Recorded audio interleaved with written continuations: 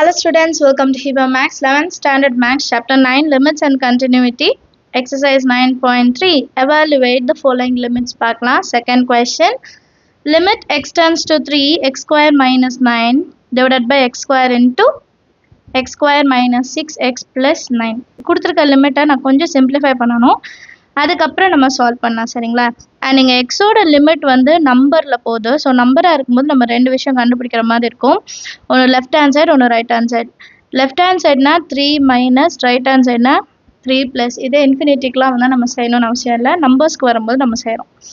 சொல்யூஷனில் given limit எழுதிக்கலாம். First எப்போவுமே 3 minus எடுத்துக்கலாம்.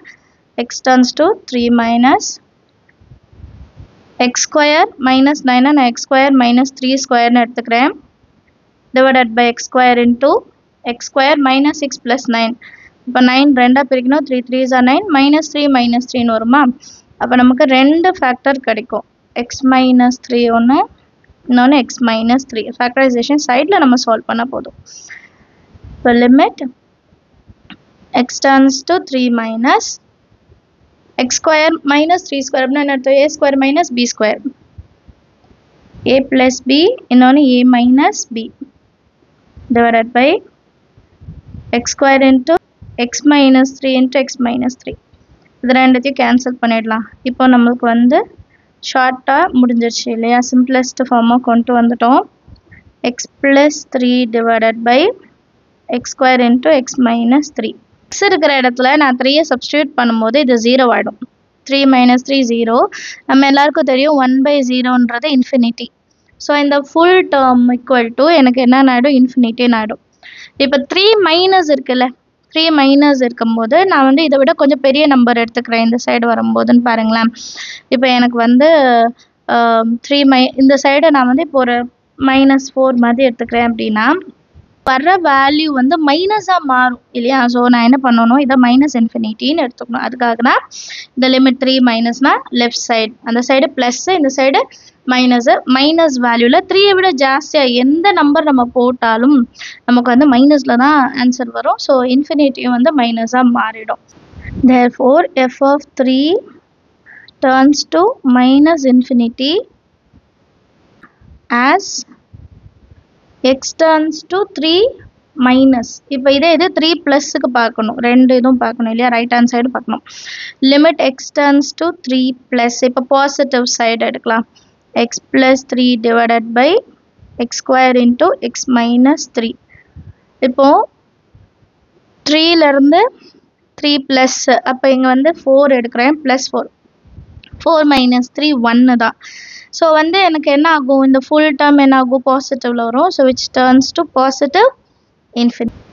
therefore f of 3 turns to infinity as x turns to 3 plus. Understand இருக்கும்னு நினைக்கிறேன். ரெண்டு விஷயம் மட்டும் ஞாபகம் வச்சுக்கோங்க. 3 மைனஸ் தான் என்ன, 3 ப்ளஸ் தான் என்ன, லிமிட் என்ன சப்ஸ்டியூட் பண்ணி மைனஸ் வேல்யூ கண்டுபிடிக்கணும் அப்படின்ட்டு. சரிங்களா?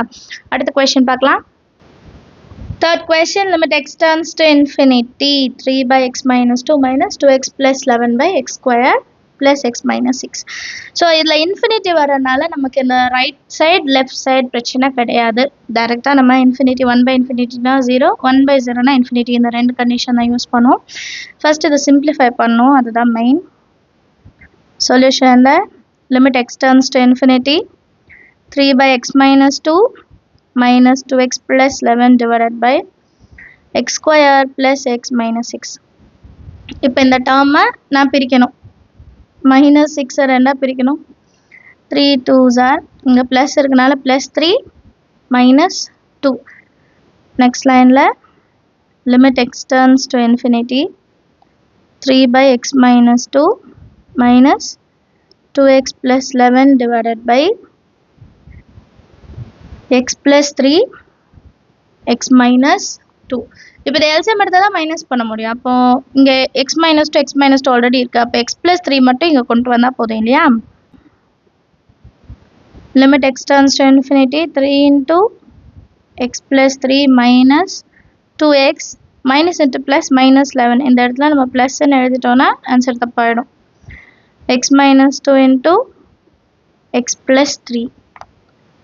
Next line la limit x tends to infinity 3 inside கொண்டு போலாம் 3 into x 3x 3 3s are 9 minus 2x minus 11 divided by x minus 2 x plus 3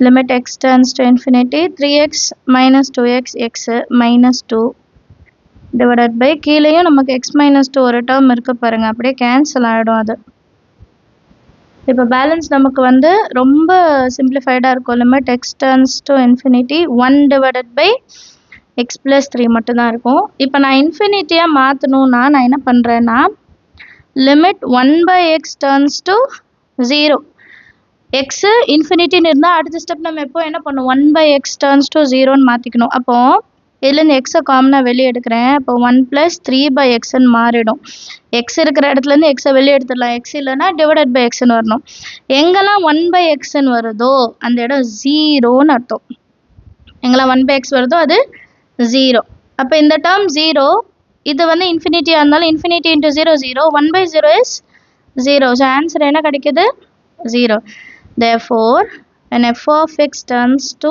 0 f of x turns to 0 as x turns to infinity ன்னு எழுதினா போதும் அடுத்த question பார்க்கலாம் fourth question பாருங்க limit x turns to infinity x cube plus x divided by x power 4 minus x square plus 1 so இப்போ power ஜாஸ்தியாக இருக்கனால நம்ம அதெல்லாம் கொஞ்சம் சிம்பிளிஃபை பண்ணுற மாதிரி வரும் limit x turns to infinity x cube plus x divided by x power 4 minus 3x square plus 1 taking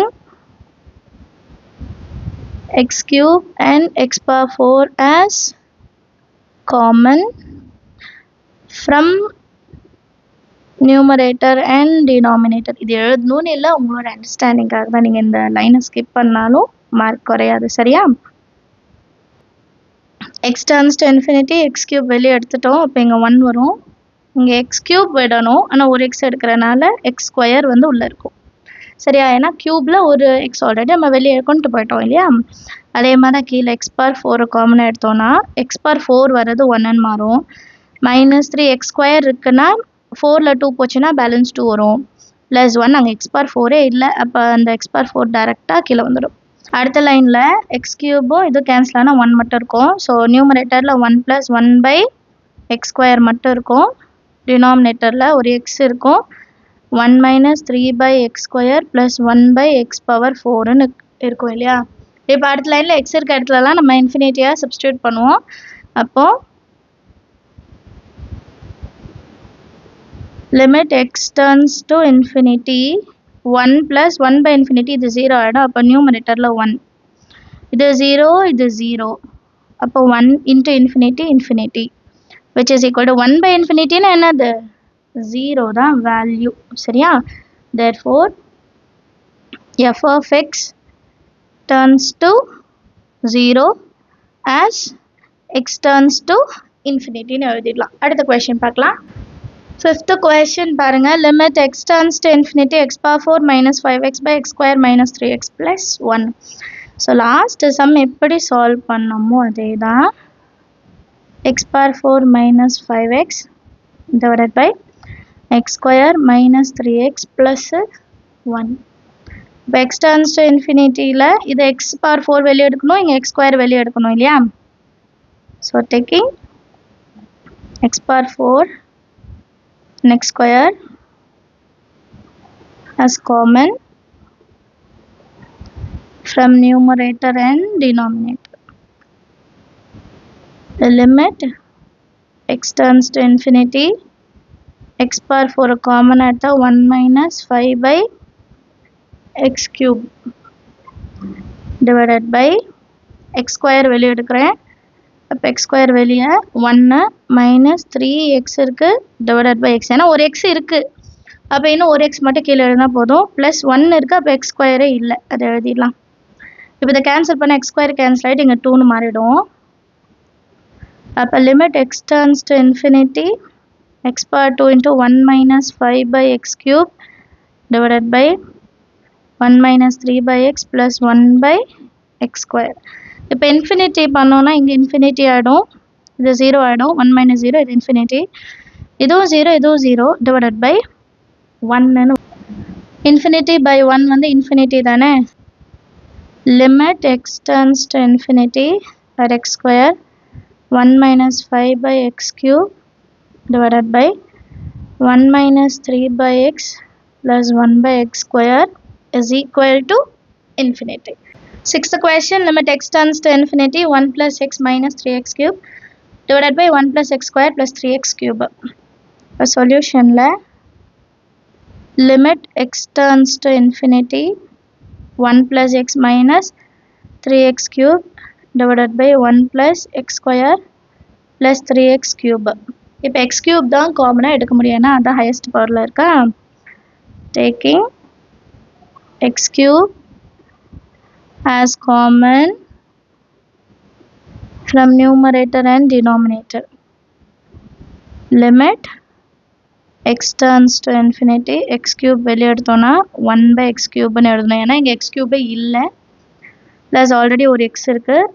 அப்போ 1 by x ஸ்கொயர்னு மாறும். -3 ஏன்னா x cube அப்படியே வெளியே போயிடுச்சு. டிவைடட் பை சேம் அதே தான் வரும் பாருங்கள். x cube வெளியே எடுத்துட்டோம். 1 by x cube plus 1 by x, ஏன்னா இங்கே x ஸ்கொயர் இருக்குது. இப்போ வந்து 3 மட்டும் பேலன்ஸ் இருக்கும், ஏன்னா x cube வெளியே இருக்குது. x cube ரெண்டுத்துல கேன்சல் பண்ணியாச்சு. இப்போ பேலன்ஸ் இருக்குது, அது மட்டும் நம்ம எடுத்து எழுதுனா போதும். Limit x turns to infinity 1 by x cube plus 1 by x square minus 3 divided by 1 by x cube plus 1 by x plus 3. இப்போ 1 by infinity வரும், அப்போ இது 0 ஆகிடும், இதுவும் 0 ஆகிடும், -3 மட்டும் இருக்கும். நம்ம இதுவும் 0 ஆகிடும். 1 by infinity 0, 1 by infinity 0 divided by 3. 3 cancel பண்ணிட்டா ஆன்சர் -1 கிடைக்கும். அதுதான் answer. எழுதிடலாமா? Limit x turns to infinity 1 plus x minus 3x cube divided by 1 plus x square plus 3x cube is equal to -1. Understand of the sum. எல்லாருக்கும் அடுத்த question பார்க்கலாம். Seventh question, limit x turns to infinity x cube by 2x square minus 1 minus x square by 2x plus 1. Solution la first given எழுதிடலாம். x cube by 2x square minus 1 minus x square by 2x plus 1. இப்போ இந்த terms பாருங்கள், இதை ரெண்டுத்தையும் minus பண்ணோன்னா denominator ஈக்குவலாக வரணும். Denominator ஈக்குவலாக இல்லைன்னா க்ராஸ் மல்டிபிள் பண்ணலாம்.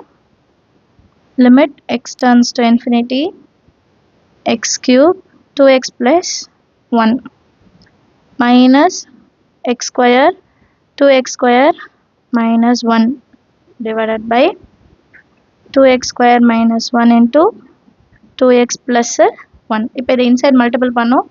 இது ஞாபகம் வச்சுக்கோங்க, மைனஸ் இருக்குது, அப்போ இது மைனஸ் இது ப்ளஸ்ன்னு மாறணும். சரிங்களா? Limit x turns to infinity x cube முதல்ல உள்ள கொண்டு போயிடலாம். 2x cube 1 2x power 4 plus x cube minus 2x power 4 minus into minus plus x square divided by first x square 2x square ஆல இது ரெண்டுத்தையும் மல்டிபிள் பண்ணோம். அப்போ 4x cube plus 2x square minus 2x minus 1. next line தான் simplify பண்ண முடியும்.